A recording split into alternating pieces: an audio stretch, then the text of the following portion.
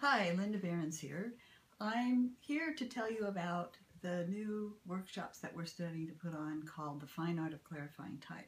We've known for quite some time that there are a lot of people who want to learn this skill and acquire this knowledge, but they can't make it to a workshop. And so we've decided to create an online learning, a virtual learning experience so that more of you can benefit from increasing your knowledge and your skill with helping someone clarify type. But before I talk about that, let me talk to you about why that's even important. One of the early experiences I had doing MBTI qualifying programs and other workshops is that people would come in and they thought they had one set of type preferences, and then they would realize during the workshop that they were really something else. Now, this is sometimes a common thing no matter what method you use, but that people grow and develop, and their first exposure to type gives them some sort of self-awareness, and then they take on more self-awareness, and then they learn to say, oh, well, this is the real me. But it's really important to get to that real me as soon as you can and not have people believing that they have a type pattern that really doesn't fit them. And there are a lot of reasons, because that becomes the story we tell ourselves about who we are. So we start to make decisions that we might not have made otherwise. And one case in point was a woman who had gone through an intense leadership development program where she had taken the instrument, was told her preferences were INTP. She read the descriptions, and they didn't fit. So she said to the facilitator, these don't fit. And what she was told is, well, that's how you scored. So she said, okay, well, that must be who I am. And she went ahead and made some life-changing decisions about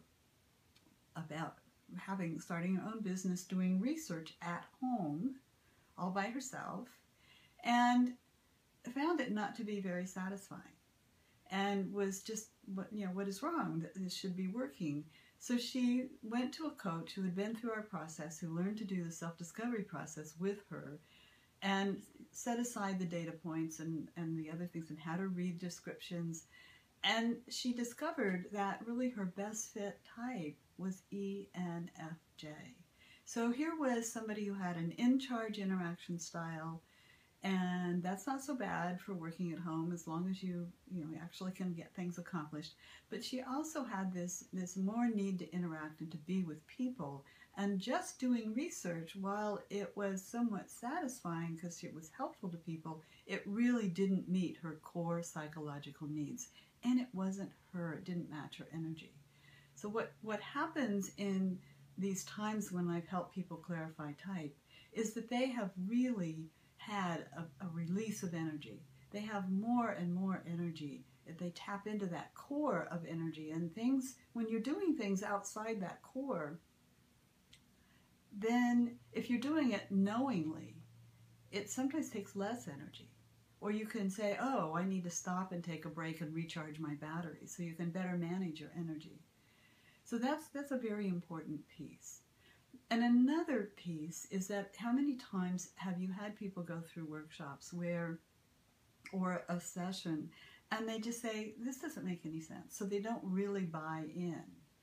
And if in an organization it's being used as a common language, then you have some problems, because somebody is seen as being resistant and all of that. So they need to, once people find a good fit, they really buy in a lot more to the usefulness of type. So that's a very important piece. And one of the most important stories I can share with you was one time there was a woman who had INTJ preferences, and her husband, they came into the workshop together to become qualified, and her husband had declared ISTJ preferences. And we did the temperament self-discovery piece. He went home and he said, he had this big epiphany. He says, I'm an ISTP. So all of this time she had been treating him and really studying how do you communicate with an ISTJ, and doing things that would have met the core needs of a stabilizer temperament and an ISTJ type, and it really violated his needs as an improviser. And so they said it saved their marriage. So it's really important to give people opportunities to clarify type. So one of the things that we put together is this. It's not just a webinar. It's not where it's me lecturing. There'll be some lecture piece, but a lot of meaningful interaction. And so we've set up this series of 3 workshops for each lens, 3 online events for each lens. But in addition, in between sessions, you get meaningful application assignments to do so that you have something to contribute and some conversations, and you have some real learning as you explore this on your own and you come back to the second session. And the third session will be mostly you sharing your stories and asking lots of questions. So it is in truly meaningful interaction during this session, like a true learning process. It's a journey that you're going to start on. And we have a set of 3 for each lens. You can take all 3 or you can take the combination. The other piece that we've added is that there will be collaboration with your cohort. As we invite you, we will give you an invitation to a private online discussion forum that will be private for your group, but you will also have access to other people who are using our methodology of self-discovery. Now, there are tips. There are 5 tips that we have, the top 5 tips for clarifying type. First, you want to set the frame. You want to get people to have the context, the right frame of mind as they're going through it. You want it to be an open one. If you don't do this, don't bother doing the rest. And you can cross-check with multiple lenses, and it may be too much for the client to have too many lenses at this time, but you use them in the background. So that's number 2.